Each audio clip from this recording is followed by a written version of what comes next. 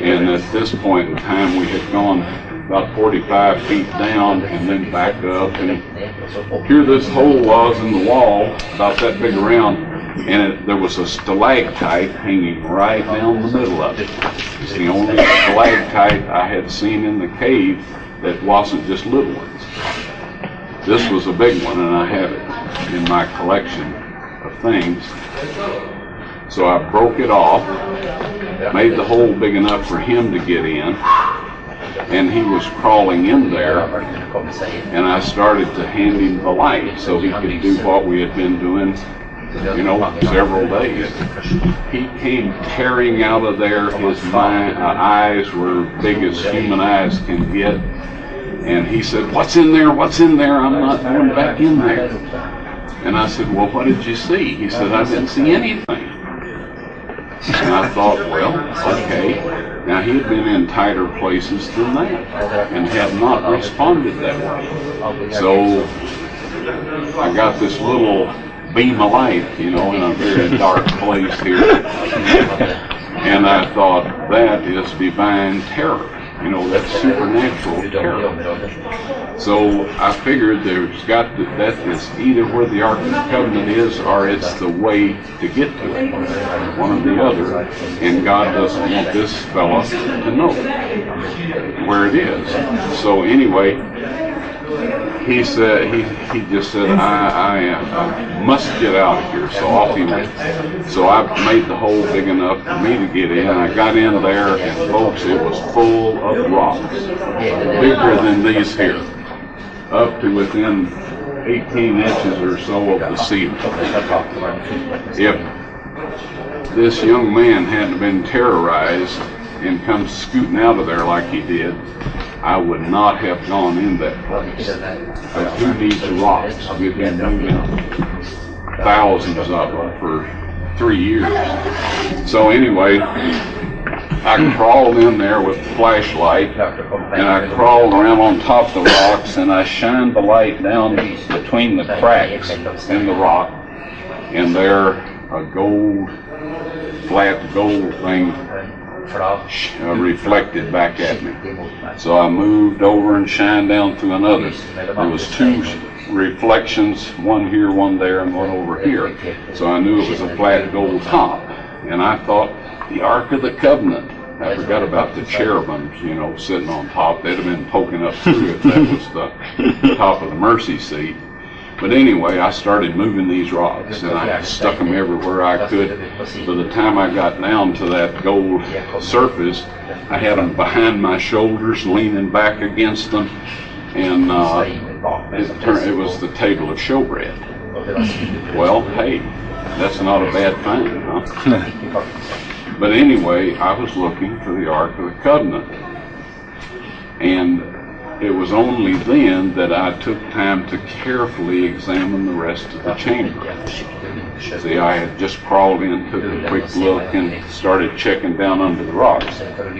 So as I moved the flashlight along the wall, I saw a stone box sitting against the wall about this low, this much space between it and the ceiling. The lid was broke, slid around, and right above it was a crack with dark brown looking material at the bottom on the bottom of this crack. And I was able to see the top of the lid of the box. On both sides of the broken pieces was more of this brown stuff.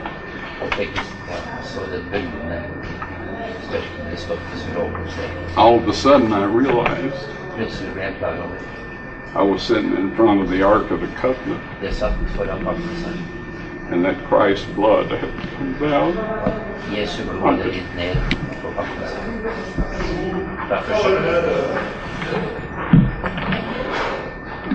I had never heard anybody preach anything about that sort of possibility. Never.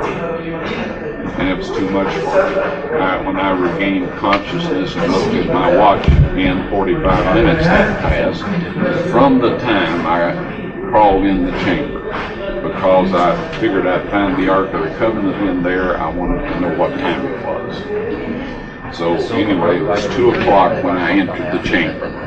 And after I regained consciousness, it was 2:45.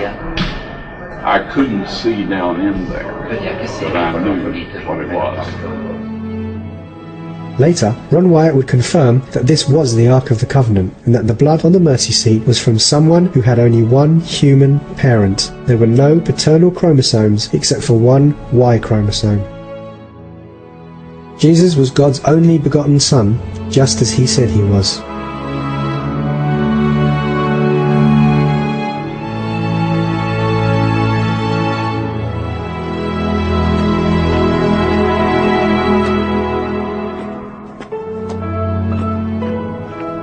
The Bible prophesied that Christ's blood would be sprinkled on the mercy seat of the Ark of the Covenant, but as it was to be kept secret until our time, it was partially, but not totally, hidden in symbols. Matthew recorded an earthquake at the cross, which formed a crack in the ground below it. John tells us that when the Roman soldier pierced the side of Christ, blood and water ran out. The blood and water apparently ran down the earthquake crack. The prophet Isaiah wrote that Jesus, when he was bruised and broken, would sprinkle many nations. Jesus himself said, when he initiated the communion service, that he would enter into a covenant with all people through his blood, the blood of the covenant. The blood would confirm this covenant. When Jesus became the sacrifice, he sprinkled his blood himself, and thus fulfilled the role of the high priest. He then became both high priest and victim. Paul told us that Jesus confirmed the covenant in the same way as Moses confirmed the old covenant with the Israelites. In Exodus, we can read how the first covenant was confirmed. In his letter to the Hebrews, Paul writes how Jesus confirmed the everlasting covenant in the same way that Moses confirmed the covenant between the people and God.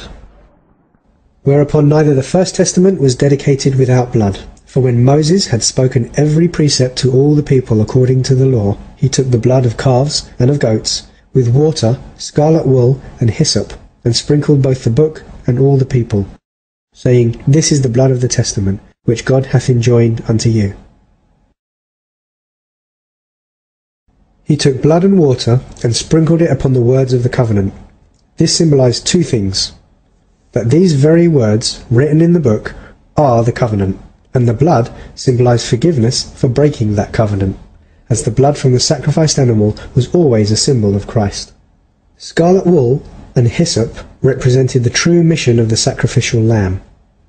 In the Bible, we're told that wool symbolizes purity and scarlet symbolizes sin. So just as the wool became scarlet, thus Christ, the innocent Lamb of God, took upon himself our sin. In the scripture, hyssop is a symbol of cleansing. Jesus took our sins to cleanse us.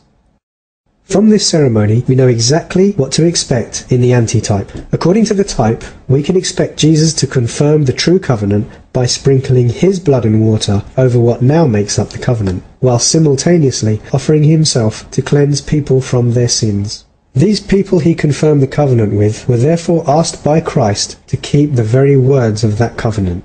John reveals to us a secret. He tells us that the blood and water is here on earth as a testimony. And there are three that bear witness in earth, the Spirit, and the water, and the blood. And these three agree in one. If we receive the witness of men, the witness of God is greater. For this is the witness of God, which he hath testified of his Son. The prophet Isaiah is connecting Jesus' death on the cross to a time where he will sprinkle many nations.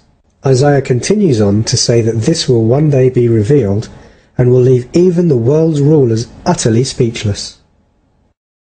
Thus he will sprinkle many nations. Kings will shut their mouths on account of him, for what had not been told them they will see, and what they had not heard they will understand. When the prophet Daniel was given the task of prophesying of the coming Messiah, he made a clear reference to the mission of Jesus: to finish the transgression, and to make an end of sins, and to make reconciliation for iniquity, and to bring in everlasting righteousness, and to seal up the vision and the prophecy, and to anoint the most holy. It's also written that when Jesus died, the curtain between the holy place and the most holy place was ripped in two, but the Ark of the Covenant was not there. Jesus, when he had cried again with a loud voice, yielded up the ghost. And behold, the veil of the temple was rent in twain from the top to the bottom, and the earth did quake, and the rocks rent. Right before the Babylonians besieged Jerusalem and destroyed the temple, the ark was hidden. The very Ark of the Covenant, with the testimony of God, or the law, that the people had broken and that we need atoning for. God knew where Jesus was to suffer and die for humanity, and 600 years before the crucifixion, he hid the ark right under the Golgotha escarpment.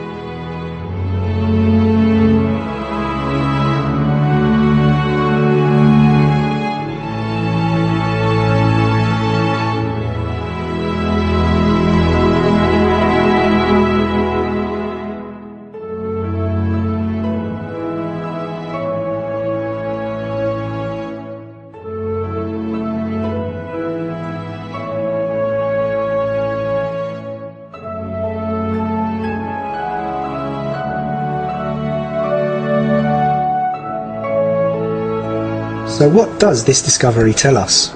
Well, for God so loved the world that he gave his only begotten Son, that whosoever believeth in him should not perish, but have everlasting life. God really did give his Son to take upon himself the punishment for our sins. But this discovery tells us much more. It tells us what God's covenant with us is, and what law we have broken and need forgiveness for. But it also tells us what the covenant with us is not. And now the excitement begins, so watch. God wants to reach everyone, and in the past, he has used object lessons to teach the truth.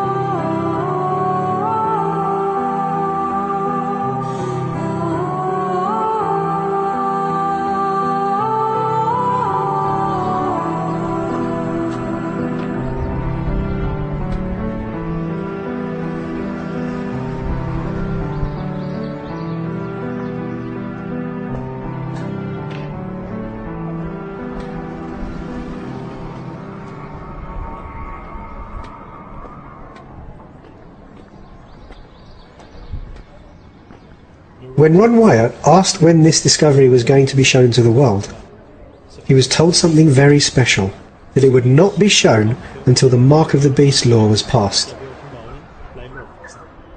The Bible tells us of a deception that will come upon the world. The Antichrist will place himself in God's temple, claiming to be God himself. Let no man deceive you by any means, for that day shall not come, except there come a falling away first, and that man of sin be revealed, the son of perdition, who opposeth and exalteth himself above all that is called God, or that is worshipped, so that he, as God, sitteth in the temple of God, showing himself that he is God. Ron was told that the law of God will be shown to expose the Antichrist, and to save the world from this deception.